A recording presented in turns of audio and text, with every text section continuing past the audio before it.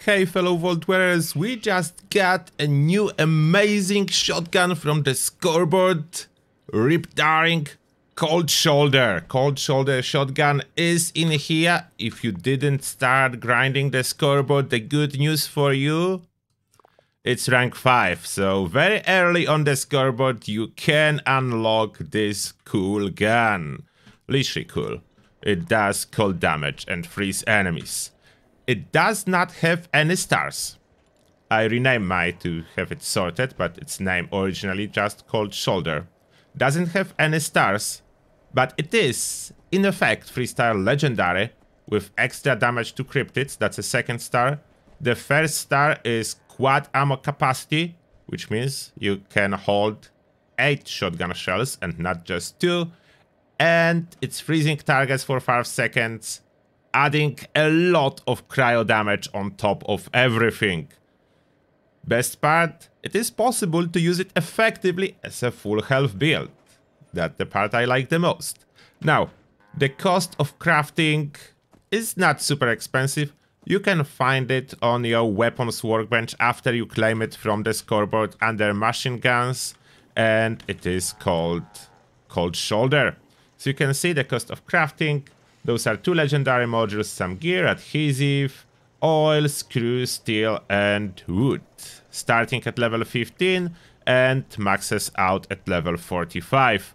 As you probably noticed, the cryo damage is not changing at all. So only the base damage is affected by its level. Which means if you are a low level player, that's your best and strongest weapon. If you are like level 15, you can craft it. That's your best bet. There is no stronger weapon at level 15. Modifications and how the gun works. What are the best modifications for it? I have those equipped.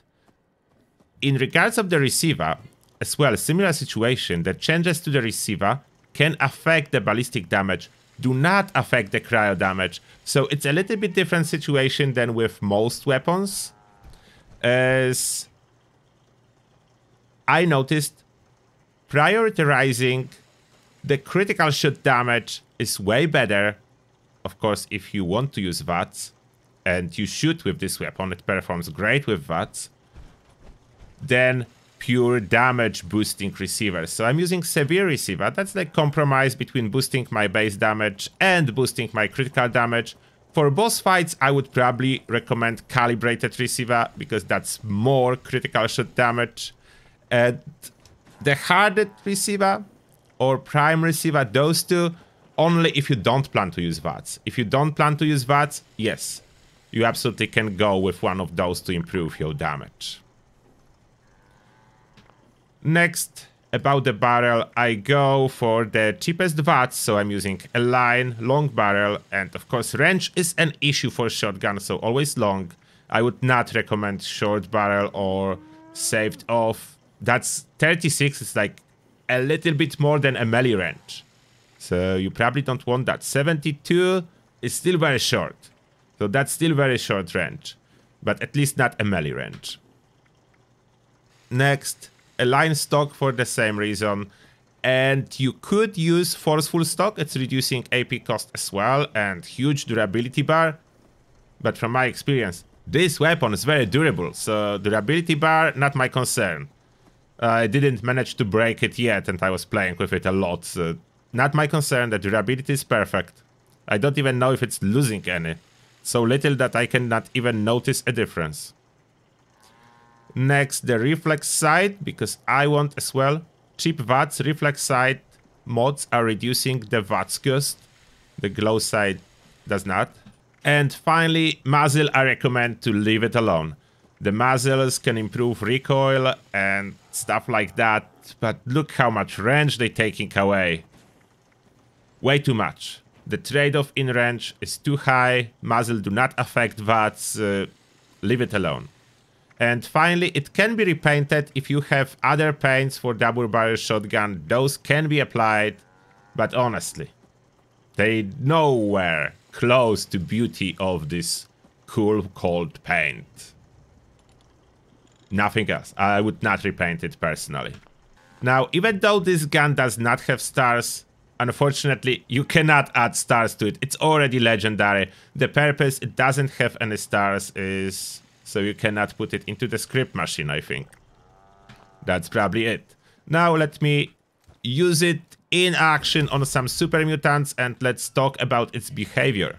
Shooting at the wall to start with, it leaves a nice snowy mark, but it's not a snowball effect. So it is not affected by Demo Expert or anything like that. It is a standard shotgun.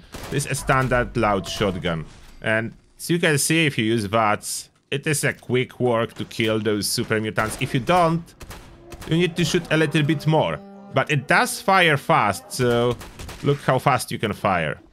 It does fire fast. I do not recommend using receivers that fire even faster than that, as I noticed if you fire too fast, the damage registration, at least in VATS, can be affected, so we don't want that. Look at that, like those super mutants are evaporating, so damage is there. That's the first shotgun and I'm super happy about it.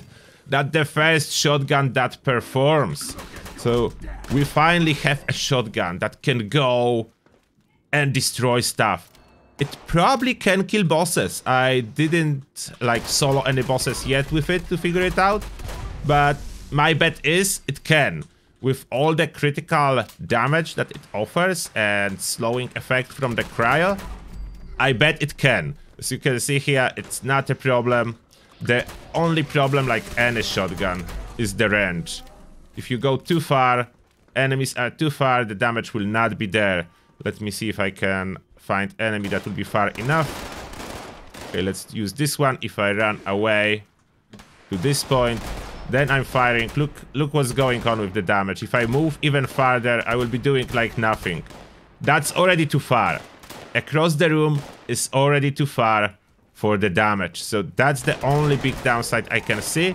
Luckily, the good news is, regardless how far enemy is, if you are using Enforcer, it will still cripple them. So that's not a problem. Crippling effect is there regardless how far they are. And if you use VATS to target Wing on the Scorch Beast, you will get her down. That's not a problem. That's not an issue at all. It works amazing in VATS. It works decent outside of VATS. It is not a stealth weapon.